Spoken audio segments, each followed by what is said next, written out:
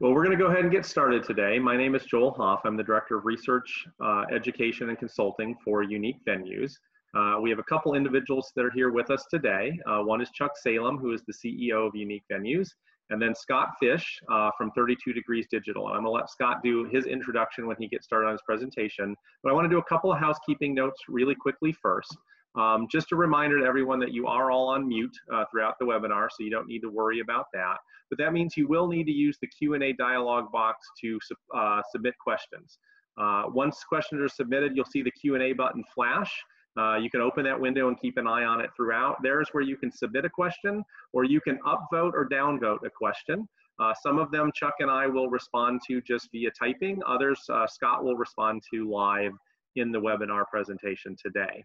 We will also run a few polls during the webinar today. You can see what those polls are just to kind of get the pulse on how people are using social media right now. And I will kick those off. I won't interrupt Scott to do so, so keep an eye on the chat box as well. And then I'll try to remind people that the polls are live. You'll see your poll button flash orange when a poll is launched and available out there. And finally, as people are already doing, if you've got comments to share or you want to ask a larger question of the group, feel free to do that in the chat box. Again, it helps sometimes to have 2 or 3, pop them out and have them open, and you can keep an eye on things that are going on. But the more you put in to the engagement for the webinar today, the more that you'll likely take away from this session. And with that, I'm going to go ahead and turn it over to Scott Fish to do his introduction, and we'll get started.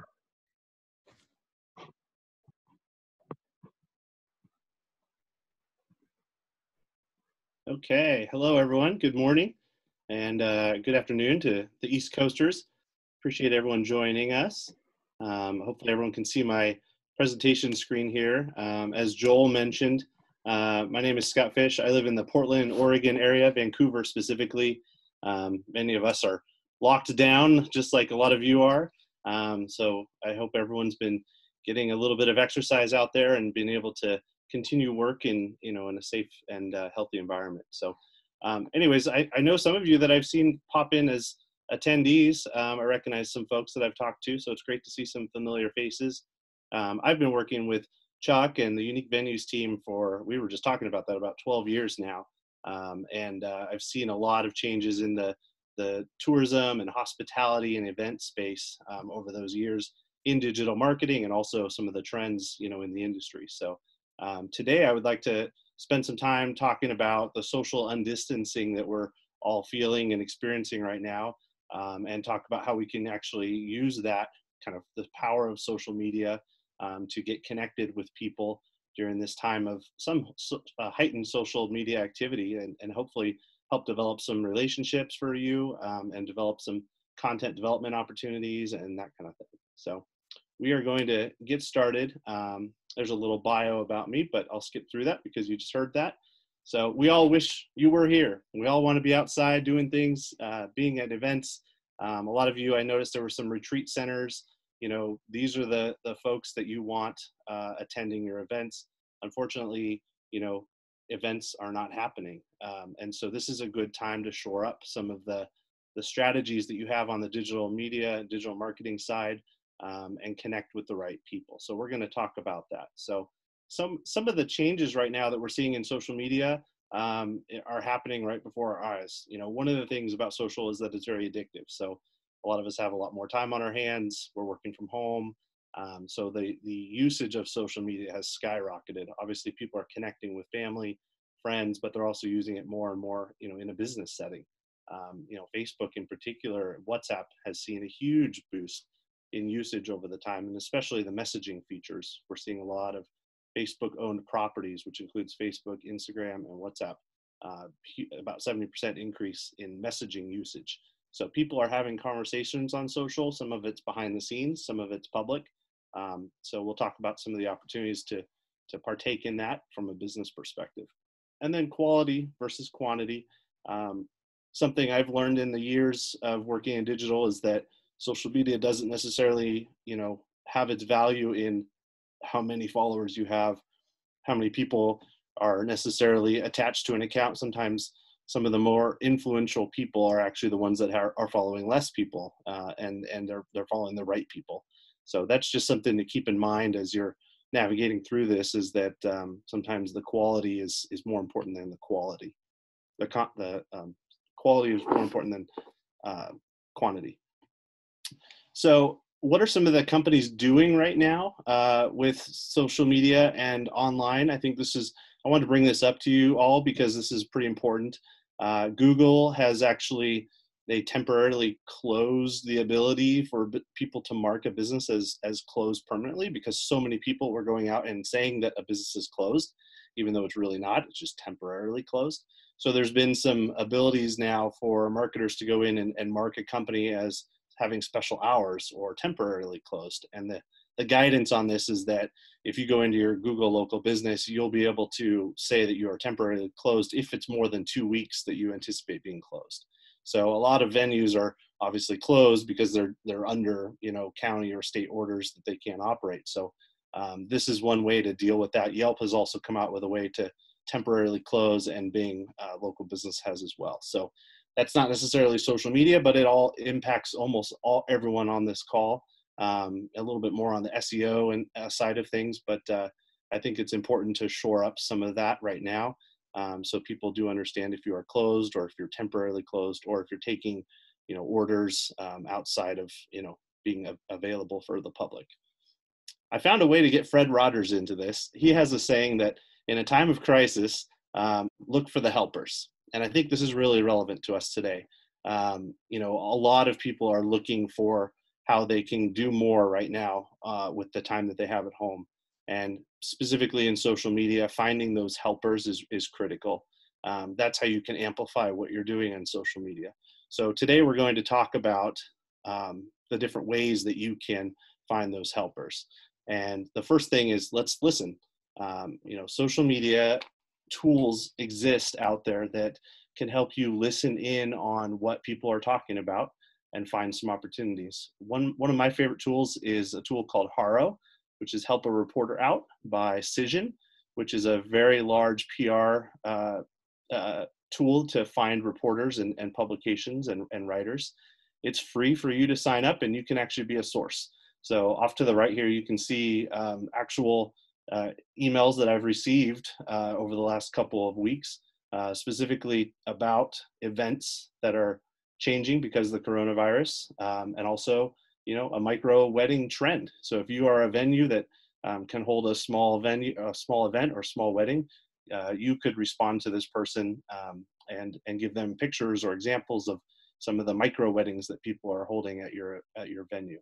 So these are some great ways to get in front of content writers, and a lot of the emails that you receive from Haro, you'll actually get about 100 or so potential opportunities in each one, and there's about 1 to 3 emails each day. So it's about 300 opportunities to get in front of somebody. And you do see big publications like Forbes and Wedding Wire, and I've seen a lot of other, New York Times, AP, folks that are actually requesting story ideas. So sometimes you already have the content created. Sometimes you may need to create it on the fly and send it out to them. But this is a great way to get in front of the right editors and writers for some bigger publications. And it's something you can do right now while we're all working from home.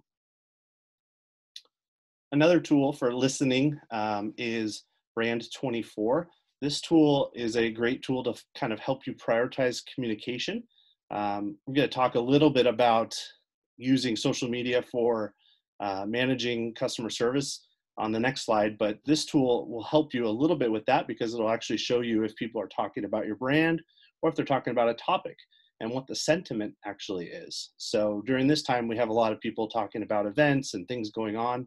And so this is a great tool to help you collect that information and find out who you should be having conversations with. And so again, this is a listening tool, and it helps you prioritize who you should talk to and how important they are from a influential perspective. Another tool I really like here, and the strategy around it, is Social Bakers. So on the listening side, Social Bakers is a tool that allows you to build out some rules around topics that you want to follow. And you can follow and drill down to specific categories, subcategories, and also location information. So you could actually build out a listening campaign specific to social events or business events or both, and have this information basically be fed to you as people are having conversations out there.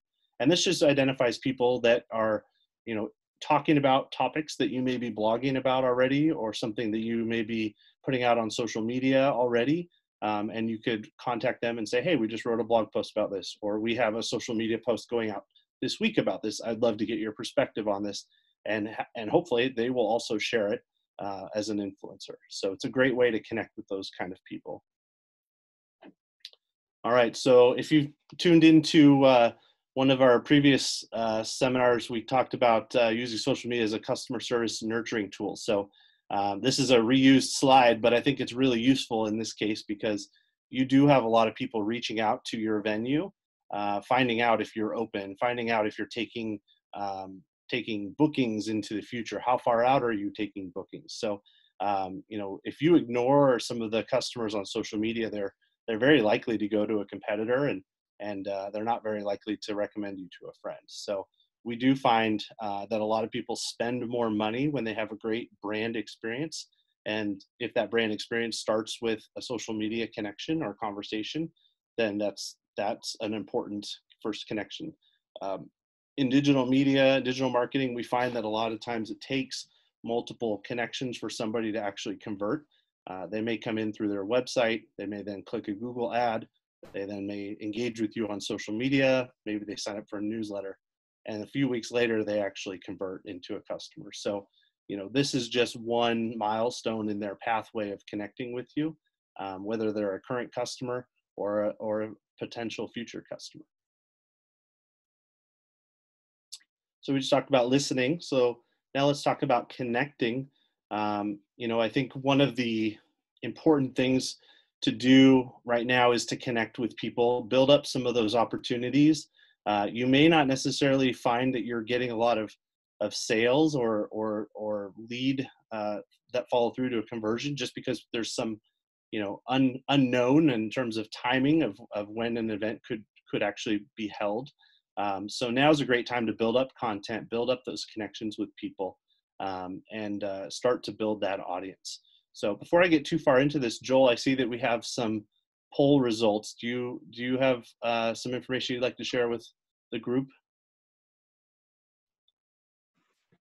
Sure, we can really quickly just highlight for those people that may be listening in that right now we've got a great representation across the industry right now. About 2/3 of the people participating are Unique Venues members, but we've got a good amount of non-member venues and planners, even a couple industry representatives, and then someone from the media out there and the general public. So thank you for joining us today. Looks like most people are in the States, but we have someone in the UK and a few in Canada. And it looks like, similar to what we know, is almost everyone today is working from home. Few people still go into the office occasionally, and a couple of people that have to go in daily, probably I'd imagine, as essential personnel. So, but we have no active questions at this time, so you can keep right on rolling. All right, thank you. So I'm glad to see that we have some planners and industry representatives attending. So, just to highlight what we're talking about here, you're on the receiving side of a lot of this. So, if you are a planner and a non-venue kind of stakeholder, this is an opportunity for you to find these opportunities to connect with potential unique venue members or other event spaces out there that maybe you aren't on their radar quite yet. So one of the tools I like in terms of connecting with audiences is a tool called Ninja Outreach. It's kind of a smaller social media tool, but it's really built out a lot in the last few years. It's a tool that basically allows you to bring in information about influencers based on their location and the topics that they talk about, and pull in the information from Facebook, Twitter, and Instagram, all in one place, and then actually send out a group email to those folks, and you can build out templated emails. So for instance, if I was a venue in Portland and I wanted to reach out to wedding photographers and wedding planners or event planners, I could build out a list for each of those and then send out a message to them. You can actually send it out as a direct message through the platforms, or you can send it out as an email. Either way, you can export that information and start connecting with those people in various ways. and start building up relationships with them. So it's kind of an under the radar tool. And we've seen that we have about a 46% response rate, initial response rate with this tool. So about half of the people that we contact actually either come back and say, I'm not interested, or I am interested, or, here's how you can get in touch with me on another channel. And then from that group, we see about 23% success rate in getting some type of content or sharing going out. And of course, that's what it's all about is, you want them to connect and share with you and engage with your brand. All right, so, what if you could place some content on websites that, for instance, your blog posts or social media posts, and then get that in front of writers or journalists around the country and have them see that information. So right now is a really good time to consider spending a little bit of money actually in Facebook or Twitter and target journalists, people who are writing articles. There's, as we saw with Haro, there are a lot of people writing articles about the event business right now. And you can actually run an ad on Facebook targeting people that live in a certain area that have certain jobs titles or job interests. And they could be journalists or editors or writers. And this is a great way to run an ad for any of your social media posts that you want to get a little more attention around and show it to these people. That obviously will drive some traffic to your site. It'll also help you connect with some people that you maybe don't even have on your radar yet. We're in a very decentralized world in terms of content creation. And so, some of the people writing this content for a certain publication, and let's say a New England publication, they may actually live in California or they may live in Florida. So you may just not ever have someone on your radar, and this is a good way to find who those people are. All right, so continuing about connecting to the audience. So, we are actively reaching out right now to photographers and people in the event space, utilizing some of the hashtag tagging capabilities on places like Instagram and other channels, because this is a great way to pull in some of that curated content opportunities that you may not have on your radar yet. So just using some simple hashtags, we see Virginia photography. If I'm a venue in Virginia and I want to connect with photographers, this is a great way to go through and find some of those people, start interacting with them, start building up those relationships with people. A really simple way to manage this is to use a Google Sheet and start tracking who you've connected with and the websites that they have and how you've reached out to them and what kind of response rate you're getting. There are so many different ways to slice and dice posts on social media and people. And so finding that right mixture for you, I think will help you get connected with the right people in a more organized way. It can be a little daunting to think, oh my goodness, we have 100 photographers in our area, or we have, 1,000 potential planners that we want to reach in this larger region. You don't have to reach them all to have a big success. You really just need to get in, find a system that works for you, and build out a strategy to reach out to those people and make sure that you're providing them with something that's valuable that their readers or their followers are going to find valuable. So again, it all goes back to that quality content piece, whether it's a blog post or a social media post. Having that quality piece ready to go and share with folks and listen to how it's resonating with them will help you be more successful using this strategy. Hey, Scott, we had a quick question before you get too far down the road about the Ninja Outreach platform. Do you normally reach out on Ninja Outreach via the platform itself or via email? How does that work? So you can do it both ways. Ninja Outreach in the tool itself allows you to create templated emails that can go out to people. You can also create templated direct messages to go out to those people in those native channels. You also the other way would be to export out the data. And so anybody who has an email address associated with their Instagram account, for instance, you'll get that email address and you could send them a message through your Gmail, for instance. So there's two ways to do it. The higher success tends to be messaging people directly in a native platform rather than sending them an email. Although, if you have their email address, that's a great secondary follow-up. And that's how we've actually gotten some of the good success rates is sending them an initial native message within the platform and then doing a secondary email follow-up. Great. And someone just asked, is this similar to Constant Contact? I believe Constant Contact has some tools around social media. So does Hootsuite and MailChimp even. But it's different because it pulls in data from multiple channels. And Instagram has historically been hard to get good data around. They've kind of locked down some of their ability for companies to pull out data that's valuable in terms of influencer data. So this is one of the tools that actually brings in Instagram data correctly and gives you a pretty good view on kind of the active follower counts and engagement and that kind of thing. So. And then one last question that's come in on this topic. I think someone's asking, are you suggesting to reach out to these other vendors in order to share content or establish relationships, or what's the real focus on using a Ninja outreach?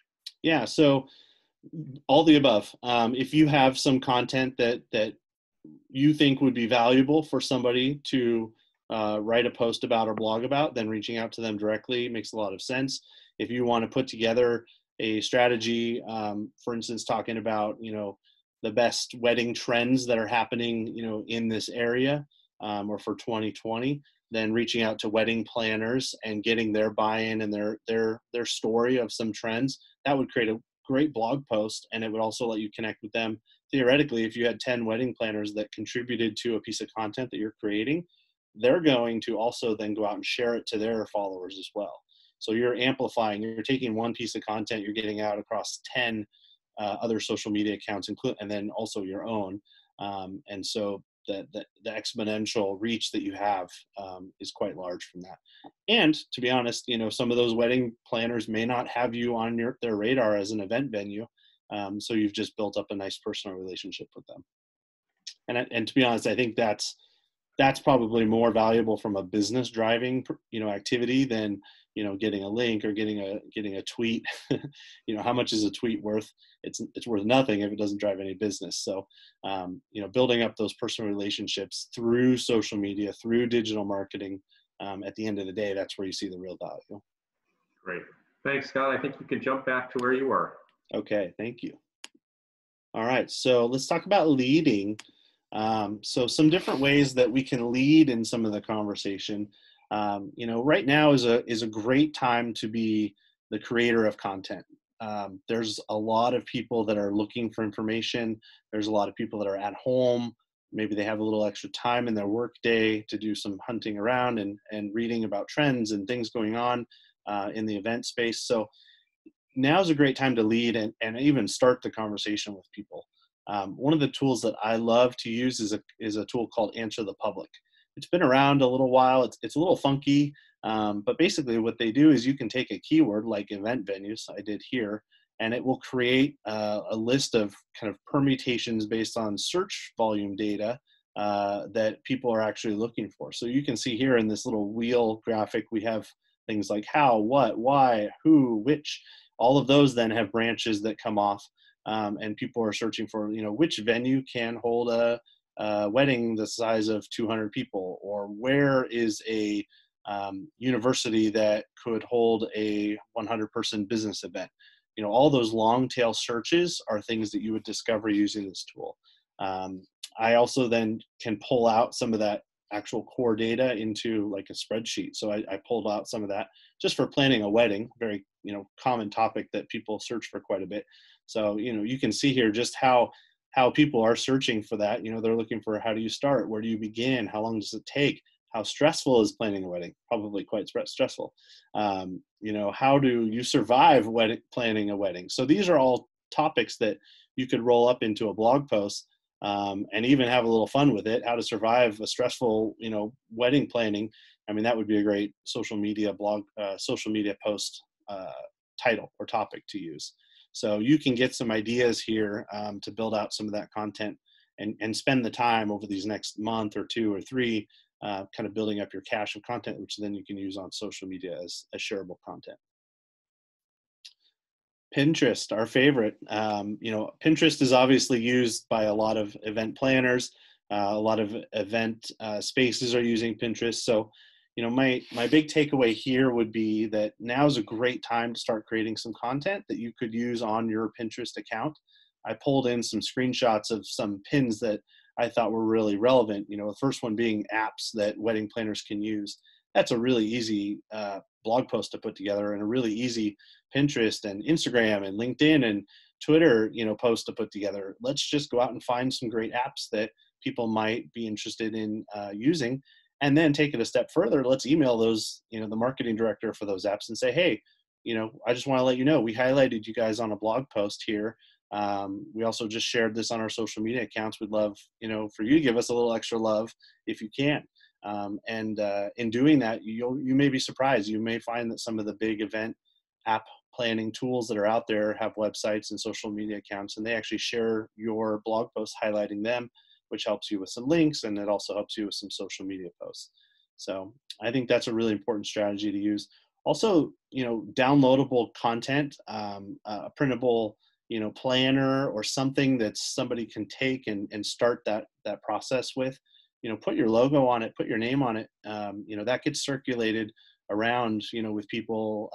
If they find it extremely valuable and they're planning an event, they may print it off or share that with a friend who's planning another event. And, if you can be the originator of that content, who knows how many iterations will come out of that opportunity. And, it's pretty easy to put that kind of stuff together. And if you put it together, it's a blog post, it's a social post, it's a downloadable graphic. It could be included in your newsletter. There's a lot of ways to take one piece of content and use it across multiple channels. So I see we have some more poll information. So Joel, would you like to share which social media platforms people are using for businesses? Would love to. We've got a great number of people using the big ones, Facebook and Instagram, with about a half our people using LinkedIn and Twitter, and a few using Pinterest. So again, the Pinterest slide here is very timely to help people think through how you could use something like that from a business perspective. And it seems like I'm interested by this, but for a lot of people, not only are they registered with those platforms, but they're actually actively using them. The numbers are not too different between who's registered and who's active. So a few people out there acknowledge that they're signed up, but maybe they're not as active on them as they could be. But it looks like people who are signed up are actually using them, which is fantastic. The people think that the social media platform that gives them the best return on brand awareness and engagement would be Facebook and Instagram, with just a little bit on the others. And people think that Facebook and Instagram do the same thing for lead generation, event registrations, and revenue generation. A little bit from LinkedIn, almost nothing from Pinterest and Twitter. So again, kind of to your point, some of these strategies are about making people aware of you, whereas some of these strategies are about driving people to submit business leads and other revenue generating activities to your business. And we do have a quick question that kind of ties into this as well. I think someone asked, they'd be interested in what you think about a business that doesn't have a social media presence right now, starting up with social media presence during this weird time.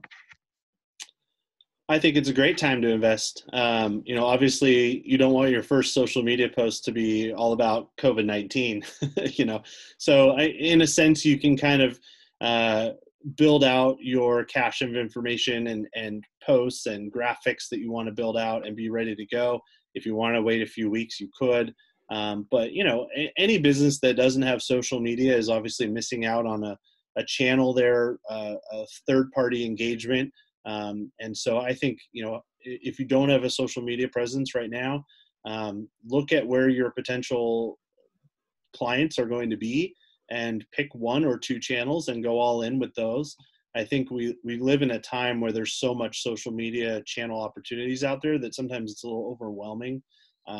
Twitter gets used a lot. I see from our poll, about 44% of people are using Twitter, but only 5% actually see a good return on investment in terms of their time and energy being spent on Twitter. Chuck, you have a comment? Yeah, and I think too, just to go along with that question, is that I don't know why some people. I mean, there were a number of people who don't in that poll have any kind of active social media right now, and there's all kinds of reasons why that may be. Some may be limited staff resources. Some may be, we've been talking about your A-Pal, B-Pal, C-Pal. Your A-Pal are the things that are like putting out fires, and your B power, things with immediate deadlines that you have to attend to, and the C power, those things that you hope to get to when you can. And now's probably one of those times that you can focus on your C pile. And Scott, and I'm sorry if you said something and I might have missed it, because I'm thinking about all kinds of things and reading comments, but you know, can you build on that and say, if you were going to do it, what should you focus on? What one or two, if somebody's getting started, what's the best focus for them right now? Yeah, I mean, I think that's a good point. Your ABC pile, I would probably put on my A pile to create an account on Facebook. Instagram is probably your secondary one, at this point, just because of the breadth that you have and the reach. There's also some non-social media reasons to be on Facebook, for instance. Facebook gives you good links from an SEO standpoint. There's value there. There are groups you can join. There are all kinds of ways, to engage with Facebook users. So I would say, if I were going from zero to hero, I would spend, the next week thinking about how my potential customers are going to engage with me and how I want to engage with them. I've talked about this on previous webinars that, deciding how much involvement you want to have in your own social media presence is a really important thing. Are you going to sit down and write blog posts and Facebook posts, on a regular basis? Or is that something that someone in your organization can do, or another company can do, with your guidance? So, that's the first thing to answer, is what kind of content and how involvement am I going to be in the social media? So, just be real with yourself around that. And, I'm a big believer that if I'm not passionate about doing something and I'm not good at it, that's an area to bring in an expert or someone within your company that's living and breathing some of that content already, and let them be the ones that are putting up posts and photos and that kind of thing, because they're in it, they're living it at your event space. And so sometimes, just like we see sometimes, within a coffee shop, for instance, sometimes the baristas are the best ones to have post about social media information, events, photos, that kind of thing, because they're interacting with customers. They really are the brand. So who in your organization exemplifies the brand? Those are the people that you want to bubble up to the top with some of your social media posts. And Scott, you may be coming to this later in the presentation. If so, we can hold it till then. But a question came in as to how do you track ROI on social media? Yeah, so good question.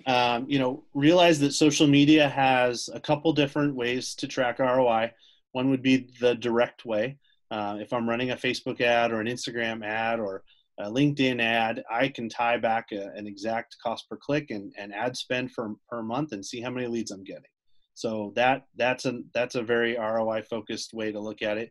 The non-exact way is to just understand, are we seeing a lift? Are we seeing a lift in brand searches in Google? Are we seeing a lift in people sharing our content?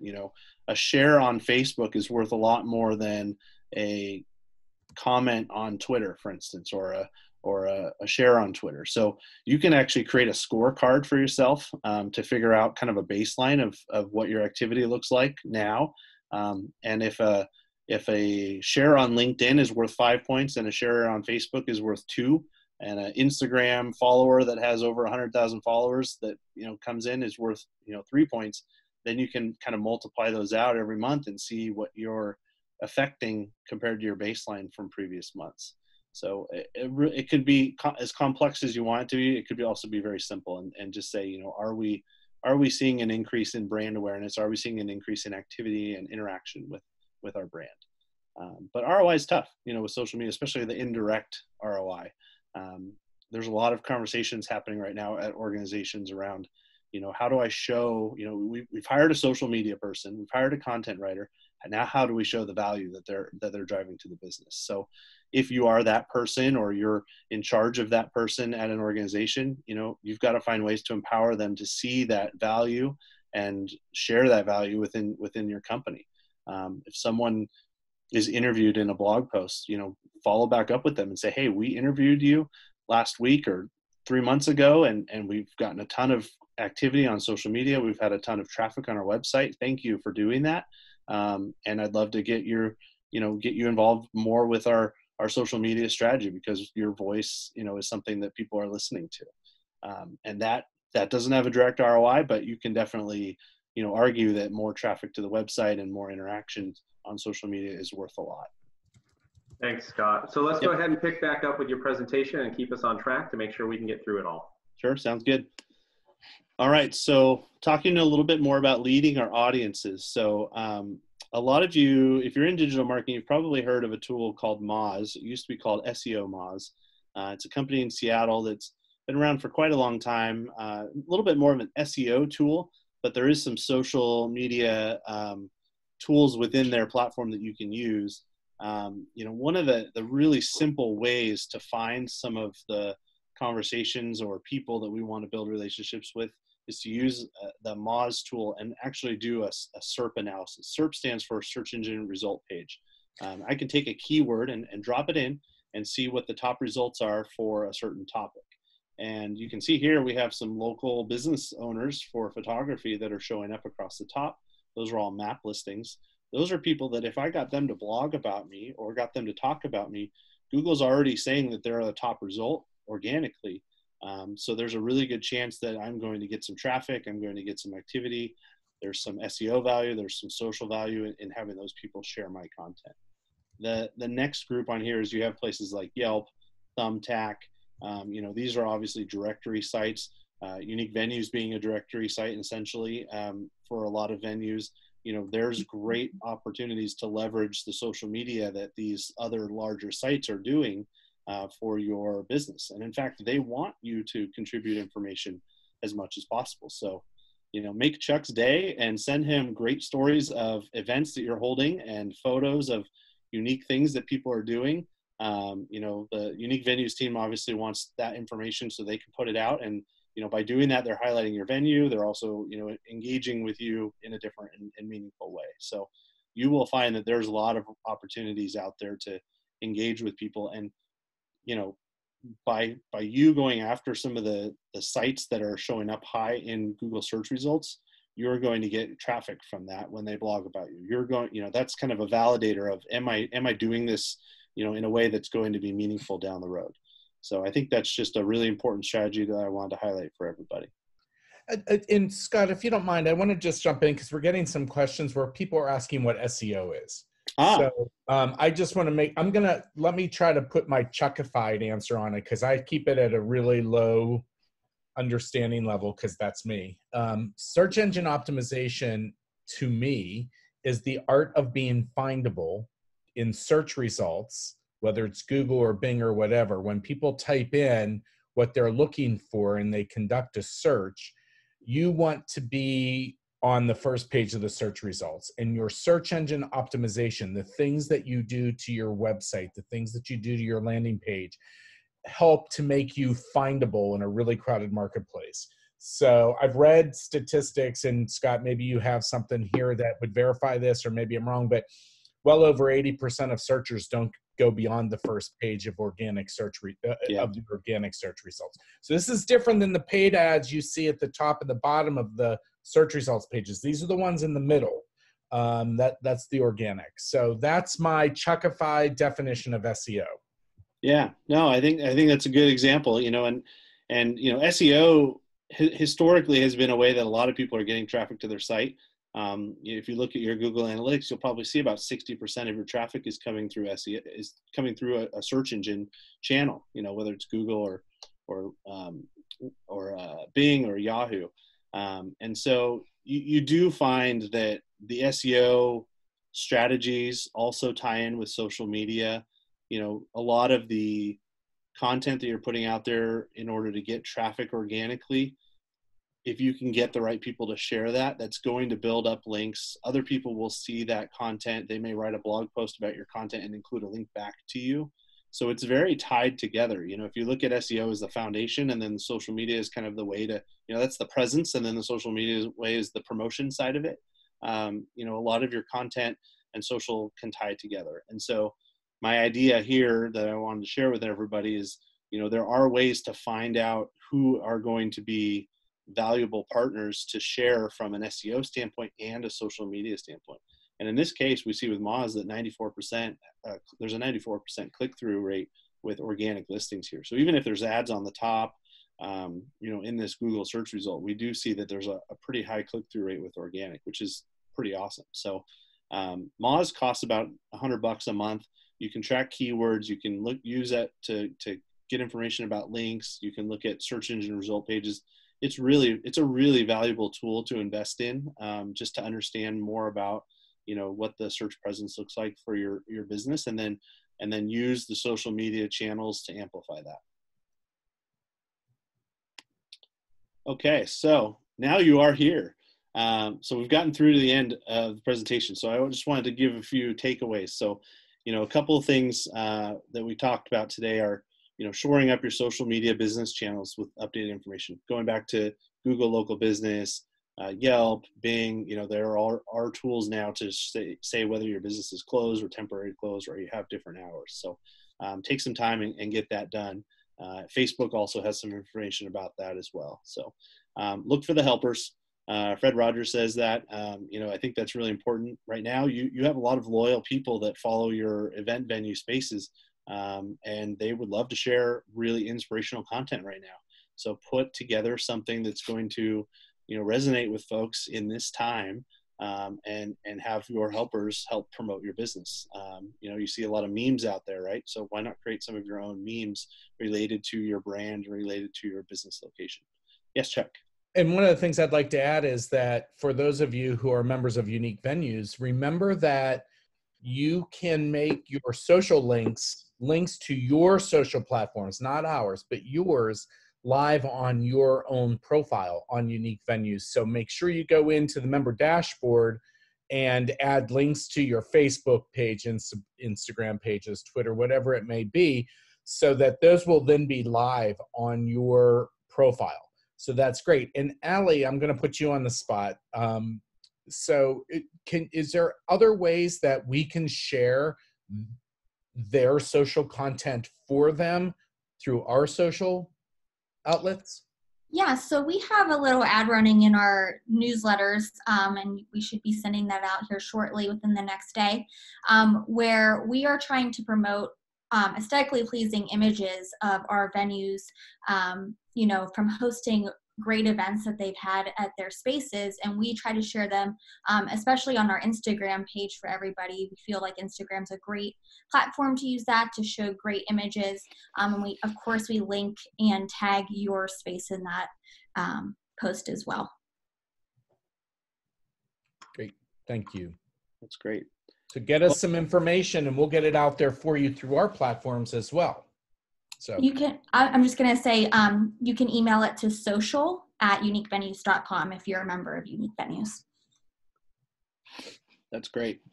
I'm really glad to hear how receptive, everyone is to that, because it really does help fuel the fire. At the end of the day, we all need content to promote, and the Unique Venues, network of venues is really fired up, I think, right now to get, new business and get connected with people. I know Chuck's extremely fired up. I used to call him President on Fire. But, it's a really important time for the industry to share and be connected. And I think, social media is a great way to be more cohesive around that. So, and I think what Allie's suggesting, one of the most important things about that at this very time that we're in this unprecedented time, is that what she's asking you for is an image that elicits some kind of an emotional response, like, oh my gosh, that's beautiful. Oh my, look at that great setup, because those are the kind of things that kind of give people a boost in a time when they need one of those. So they're inspiring. So, that's why it's great to get those pictures out there, those pictures that elicit that emotive response that people need and want right now in this time. I mean, it's a great way to use it. So, yeah, that's great. Well, let's talk a little bit about this time that we're in. It looks like, Joel, we have some poll information about how people are managing their social media ad spend during the COVID crisis and what their plans are afterwards. Let's talk about that a little bit. You bet. So we've got about half the people in the group that are not spending on social media ads. But of those that are, only a few are increasing spend right now, which makes sense. Some are decreasing, but many are staying the same, which is showing that they're remaining present in the marketplace, to kind of, make sure their awareness and their engagement stays up during this time. After COVID-19 starts to subside, we see some people, about a third of the people that are planning to increase spend, which is great. I think, again, the idea is that once this lets up, people are going to be ready to rebook and hold new events, and everyone's going to want to get out of the house and do this. And so people are going to want to let them know that they can come and be a part of what's going on there. And actually what's exciting is that 12% of the people are saying they plan to start spending on advertising after this done, even though they haven't done it before. Maybe that's a outcome of hearing about some stuff today, or maybe that's just realizing how many other members and venues and places are doing it right now. And finally, just some numbers on how much people typically spend. Most people are in the lower ranges, which makes sense. You don't have to spend a ton on social media in order to have an impact, and so it doesn't have to break the budget, but it is a kind of a recurring expense that you have to go with. So Scott, what do you think about those results? Yeah, one of the interesting things is the knee-jerk reaction once everything started closing up was, oh my goodness, we should pull all of our ad spend because no one can book. Well, a lot of people have done that.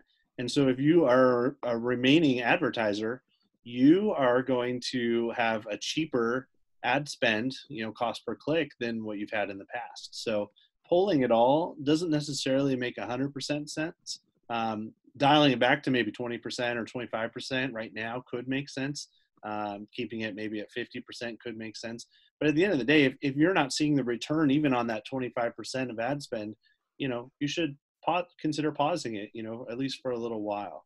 But we are in a time where people are spending less, on Google ads. They're spending less on Facebook ads. So, if you want to keep your feet in the water, you're going to get a little bit more or potentially a lot more exposure per dollar than you had in the past. So I think that's just something to consider, particularly around your brand.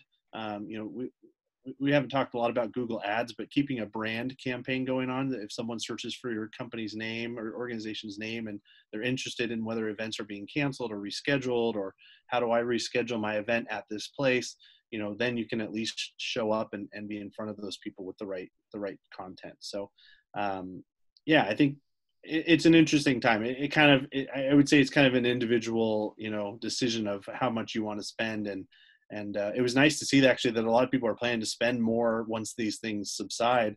Deciding when to go back into that market and start spending is going to be different for everybody.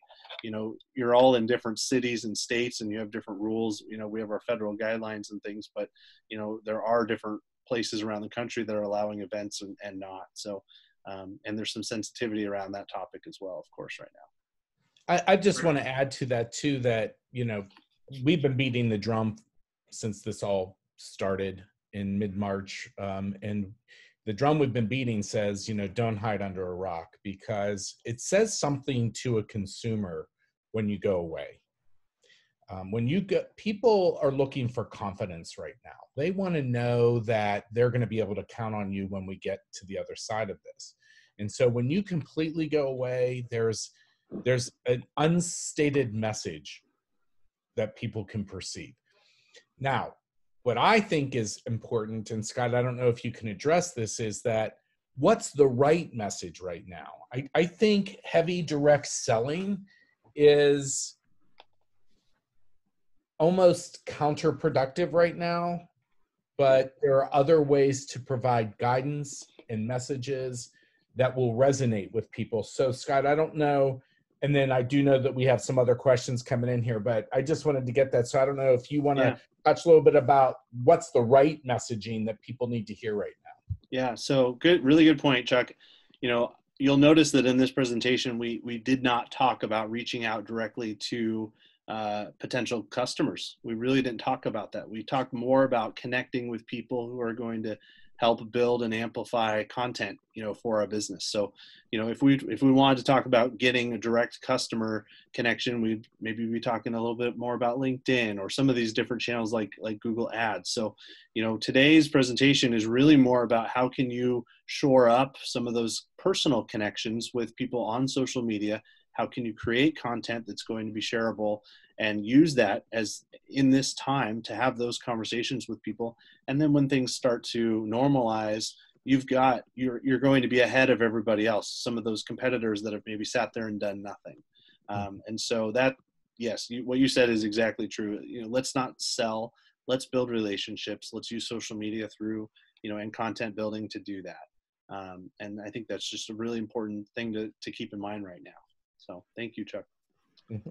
Hey, Scott, we've got a question from Crystalline on, do you have any advice for a new venue with limited content? I have started offering virtual tours, but I'm struggling to think of new content to keep people engaged. Chuck probably and Allie, all three of you, do you have any suggestions for people figuring out what kind of content they can produce right now?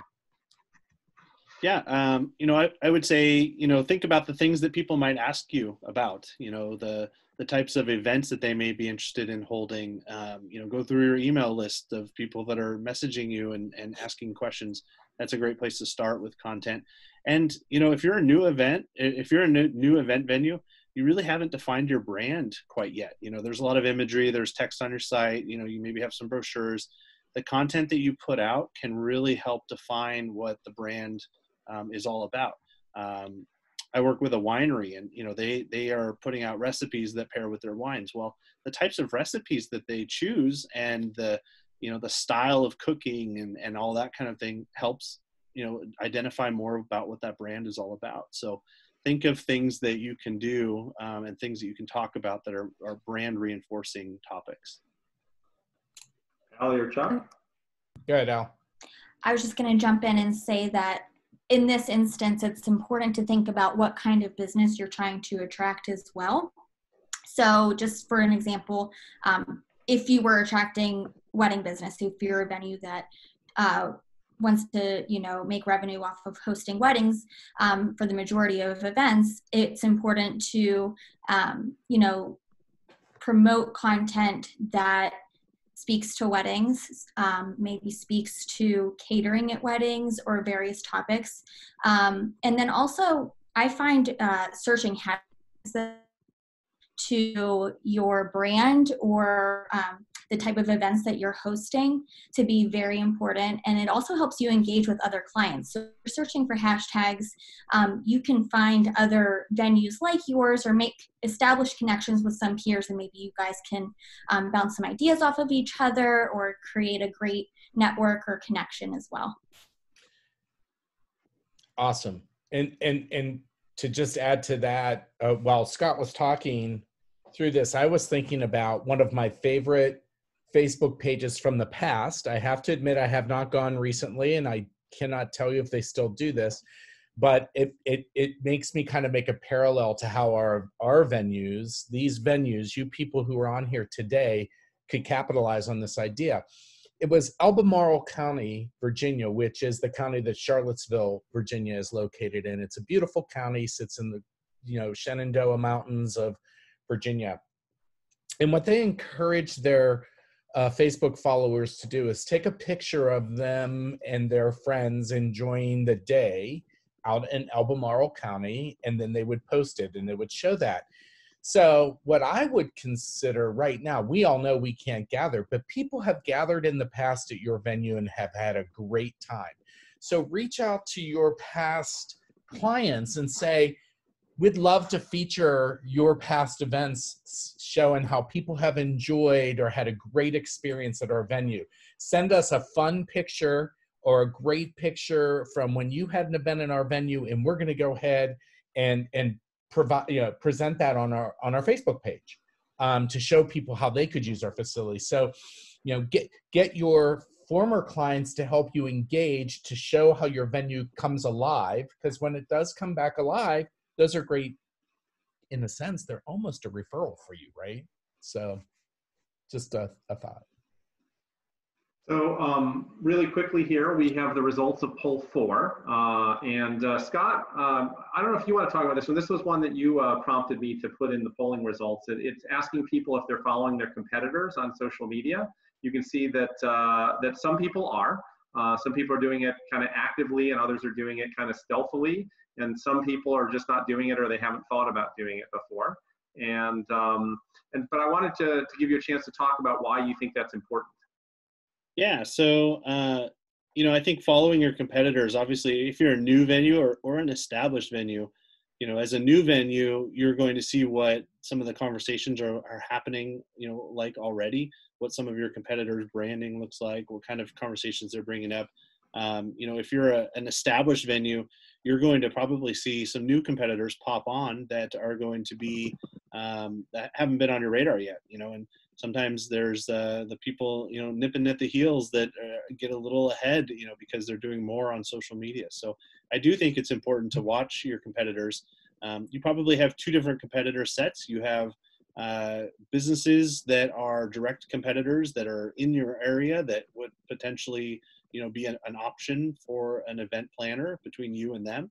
And then you have the non-direct competitors, the people that are still competing for conversation and voice within your region or within your industry. So, some of those might be bigger event venues, or they may be tourism associations, or they may be, other directory sites out there, so don't be afraid to follow them and see what they're talking about. If you're looking for a list of some great blog posts, go to the Unique Venues blog. There's a lot of topics there that you could, repurpose for your own venue and start building out a cache of content that way. So, your competitors can be a great resource, and it looks like a lot of people are either following them either passively or engaging with them a little bit. So I would just challenge everybody on the webinar today to go follow a few competitors and, maybe even become friends with them on social media. And there's some ways you guys can collaborate together during this time to have a little bit more resiliency and share some leads back and forth once things start getting going in a more normal way. Scott, quick question for you. Going back to the suggestion to do some pictures, having people share pictures. Now, I do know that this question is coming from a venue in Canada, so I don't know if you can answer this question from both a US and Canadian perspective, because there may be different policies behind it. But the question asked is, do we need a venue's permission to post the photo if you found it on their social media? So if they go to one of their clients' social media and they want to post an image of a group of people using their venue, can they do that without their permission? Or, what are the rules of engagement for that? Yeah, so it's a little tricky. Obviously, there's the respect issue of, making sure that you give someone a heads up or ask permission. A lot of things that people might post on Instagram or Facebook, and then they tag your event space. That stuff's public at that point. It's on Facebook, so you could share their photo if they've tagged your venue and share that in one of your own posts. I think that's a really easy way, and it allows there to be some trackability and some citation awareness there of where that photo is coming from. It's from somebody who posted it. It's not necessarily your venue. At the end of the day, I think asking for permission is probably a great thing to do, or at least giving people a heads up. Hey, we saw your post. We'd love to share it. Just wanted to give you a heads up. A simple message like that can go a long way with people. So yeah, I hope that answers that question. I also can I add something real quick, is that I would say 99% of the event photographers that we've worked with to share their images require permission. So say if it is a wedding, a lot of the wedding photographers do require permission to post their content. And sometimes they will require that they have a watermark on their images. But as long as you get permission from them and maybe tag them in the post as well, they're very flexible about removing the watermark. So I just wanted to add that in as well.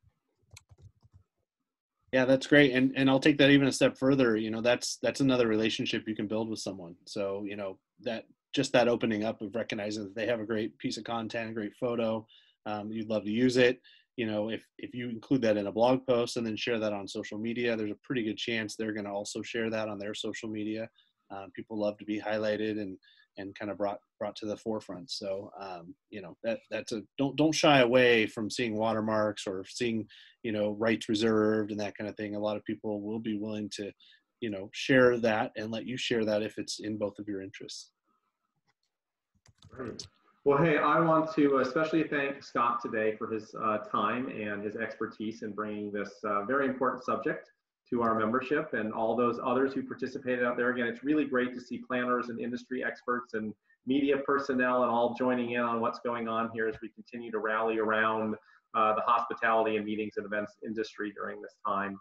I've put up a slide here really quickly just to show you we are continuing with our educational blitz, lots of different ways in which you can get involved.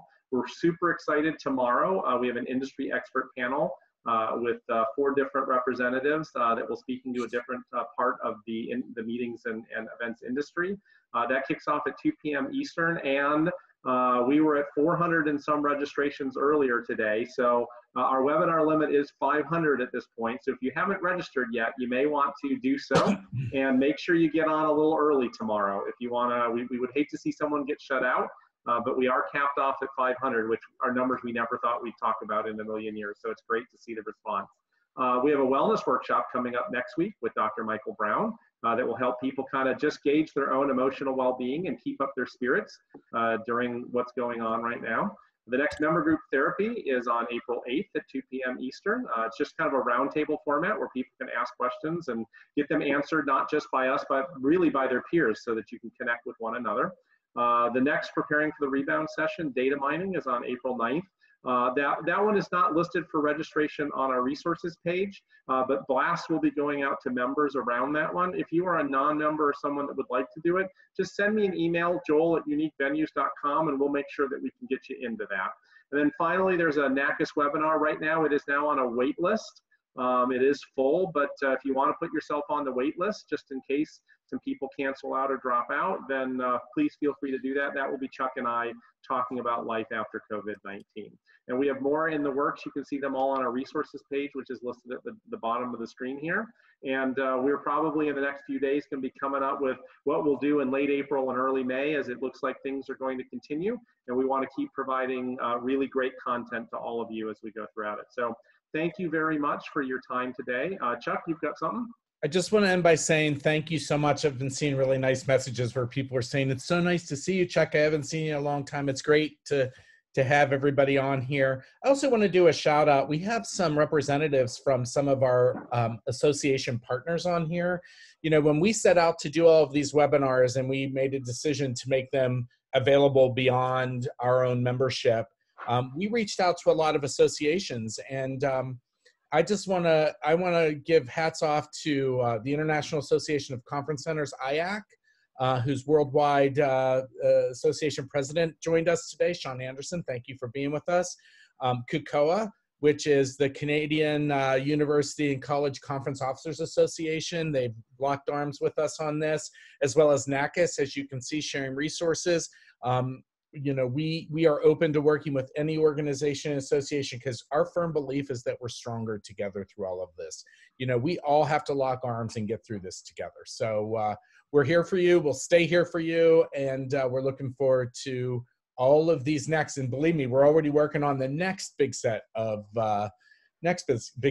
programs. We're no rest. So excellent. Well, again, thank you everyone for your time today, and we will share the slides and the poll results with those that registered and provided an email and registration, provided that it's valid.